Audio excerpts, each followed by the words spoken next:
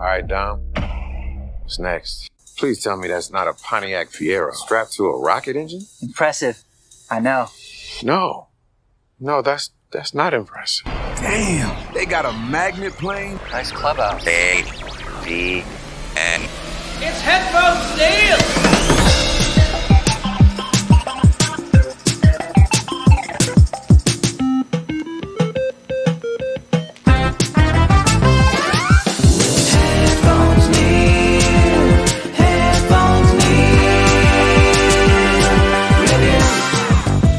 What's up, guys? Headphones Neil here, back with another film review, and in this case it's going to be the 2021 sequel, Fast 9, or I guess as it's on the IMDb page, F9, The Fast Saga. So, in this particular review, it's going to be relatively quick just because if you've seen any of the Fast and the Furious movies, then you kind of know what to expect, and this one kind of aims to resolve a couple of things, namely normalizing the events of what we learned and saw in the first three movies, and then kind of even out or progress what we've been seeing in the movies since then, so the fourth one through the eighth one.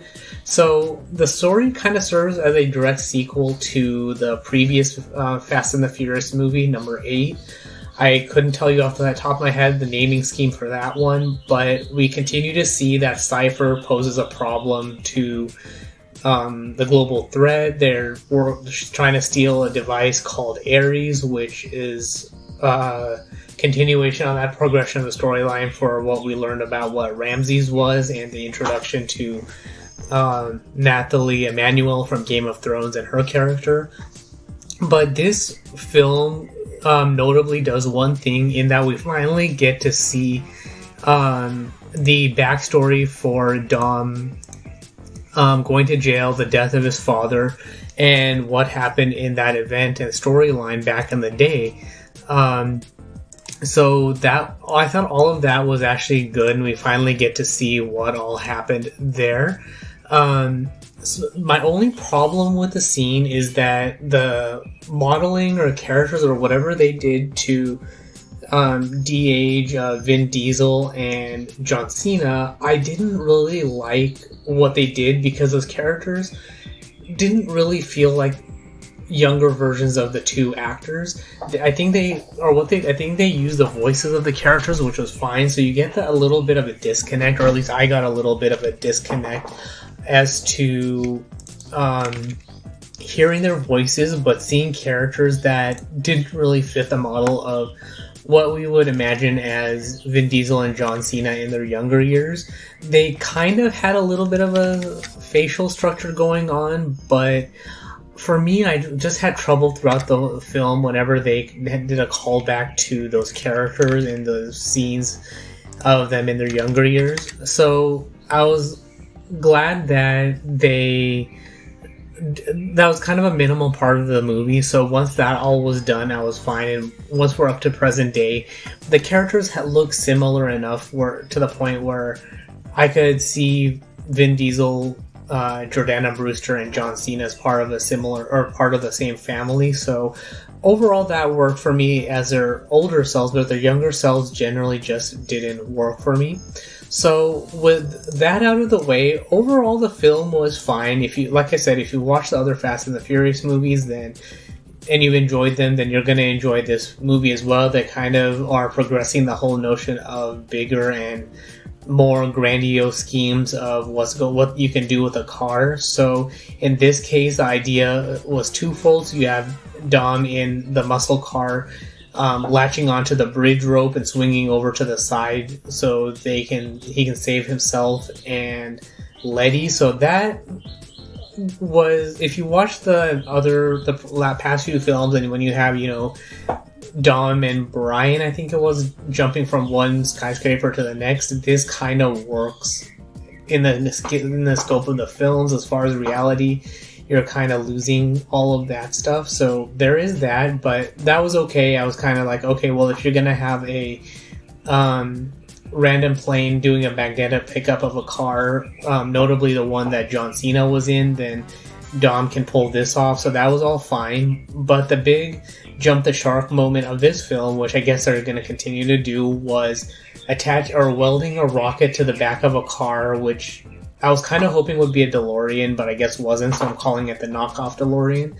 But welding a rocket to a car and sending it off to space while Tej and Roman are in diving suits. So that all was pretty crazy. They have boosters, I guess, which allow them to break through the rocket, and they somehow still survive, so the car is reinforced, I guess. So all of that was the jump the shark moment for this particular film, but overall I liked it if you check your brain at the door and don't worry too much about the physics of it. And I kind of thought this scene was funny at the end when the lady, actual astronaut lady, asked why there's minions in space, so all of that was good.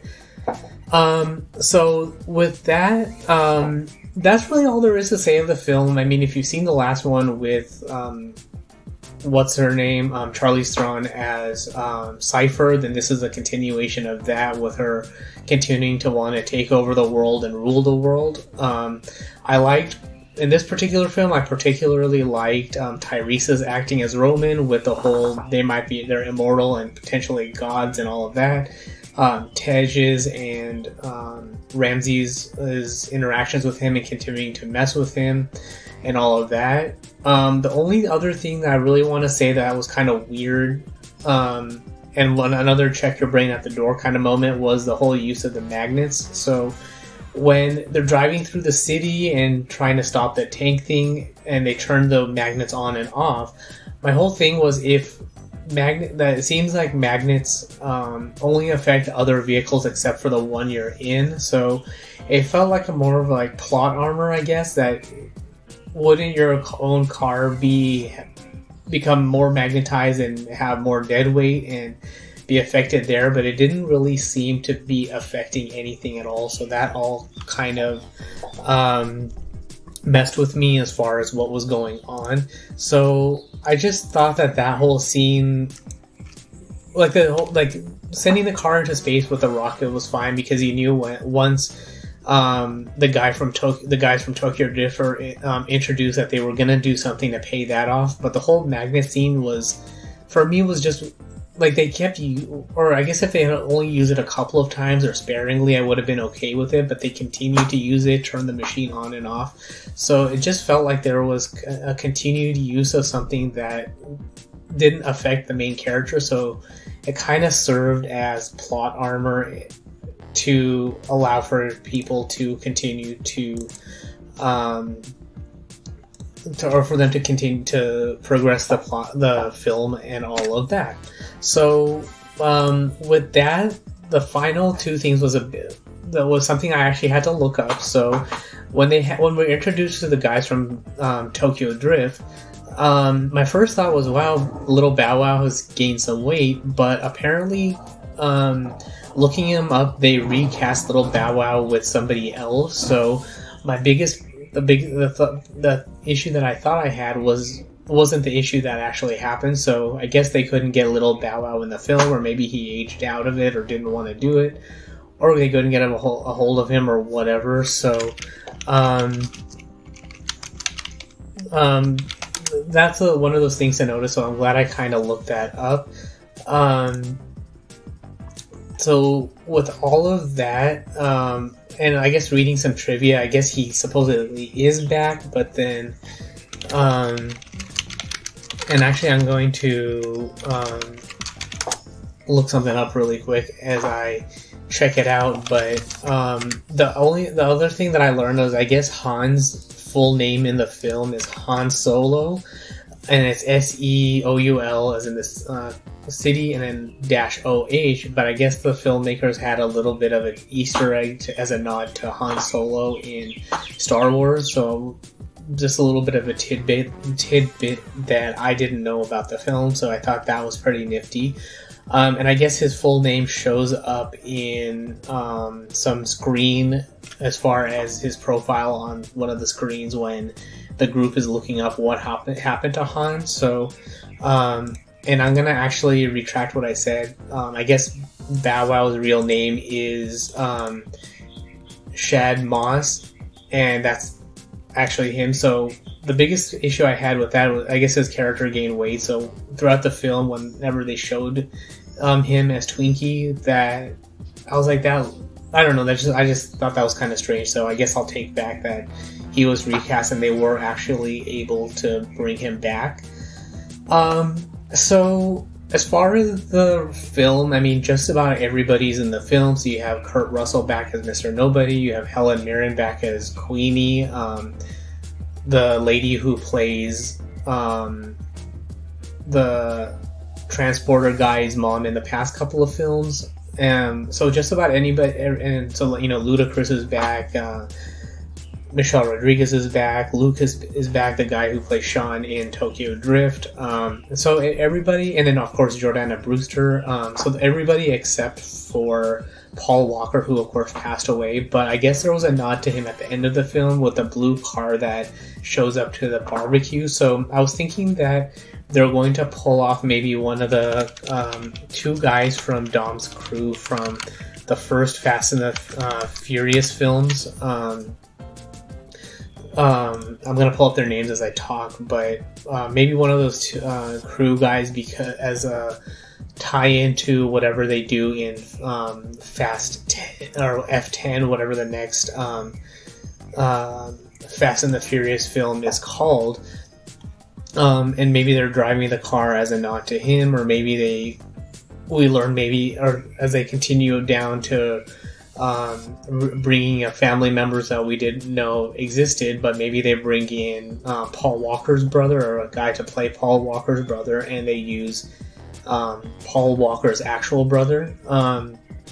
So I was thinking originally that potentially that they bring back maybe Chad Lindbergh as Jesse, or Matt Schultz as Vince, to tie in and use one of those characters as a nod to using Paul Walker's character, or to just as a nod to Paul Walker's character in that car or something like that, because I guess that was Walker's actual car.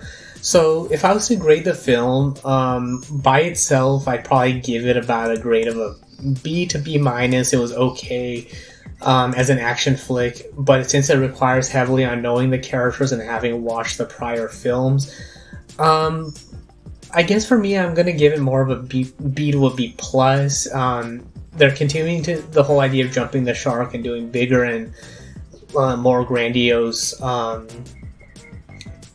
stunts and things like that, but they're delving less into the racing or underground racing world and more into the underground criminal element, but using the guys who can drive cars and get things done, and becoming more self-referential as they go. So for me, overall, it was a fun time. There's moments where you have to check your brain at the door, like the rocket on the car, some of the stunts that they pull, but having watched the rest of the films, you kind of expect that they're going to do things that are more and more crazy. So overall, it works, and I like that they're tying in all the various characters in the film and the various story elements.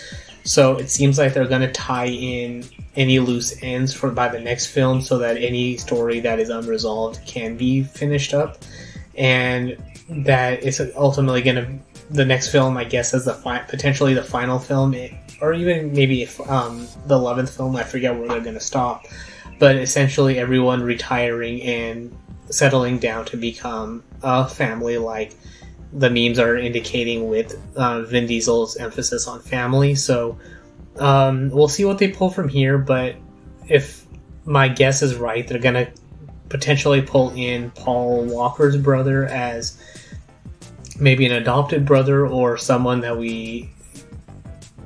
I don't know, it's getting played out as far as the unknown sibling of one of the main cast's family, but potentially even Sean, the guy from Tokyo Drift, could be in that blue car as well, I guess. So one of those things where they basically just tie up all those loose ends and have the main cast retire to raise Dom's kid and Mia's kid. So that's all there is for this particular review. So if you have any questions, comments, feedback of your own, something I missed, something you liked, disliked, or anything like that, you can find me on Twitter at PatelN01. The website is headphonesneil.reviews for past episodes, subscription links, supporting the show, and all of that good stuff. And of course, the Patreon is patreon.com/PatelN01 for supporting the show, getting bonus content, early access to upcoming content, and all of that good stuff. But thanks for tuning into this particular episode, and until next time.